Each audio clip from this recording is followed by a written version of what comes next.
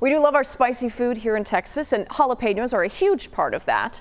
But is there a way to tell which ones are the hottest? Our David Schechter put himself through all the pain and a few tears to verify. Let's go take a look at the peppers, I guess. Okay, yeah. Hot peppers. They're like the bad boy of the garden. And they've got my coworker Mateo wondering this. Do these stretch marks on peppers actually indicate them being hotter? Who knew? I didn't even know that was a thing. Is it a thing? My mother-in-law says so. To figure this out, I'm looking at agricultural research papers and talking to Daniel Cunningham. He's a horticulturist with Texas A&M AgriLife Research. What do those cracks indicate?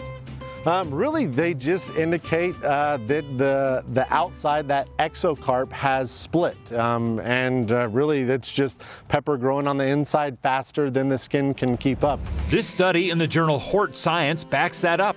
It concludes that cracks are a sign of maturity. So older peppers tend to crack. And Daniel says older peppers are also hotter peppers. Check out the journal Plant Science. It found higher capsaicinoid abundance, the compound that makes peppers hot, tended to occur in older fruit.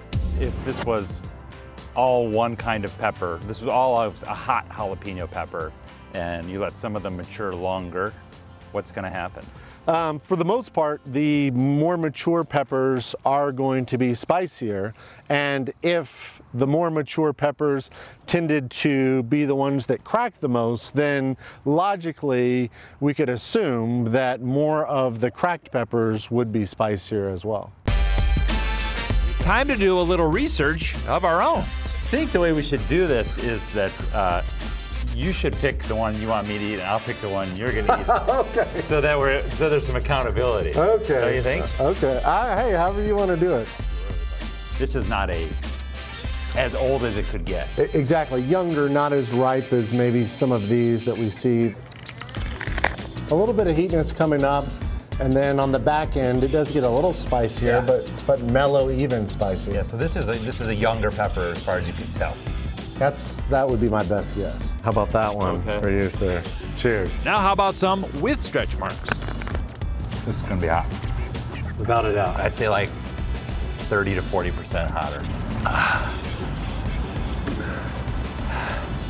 So stretch marks on peppers generally do mean hotter peppers and more pain. On the downward slope. Yeah, I see your tears over there. I see your tears and I match your tears.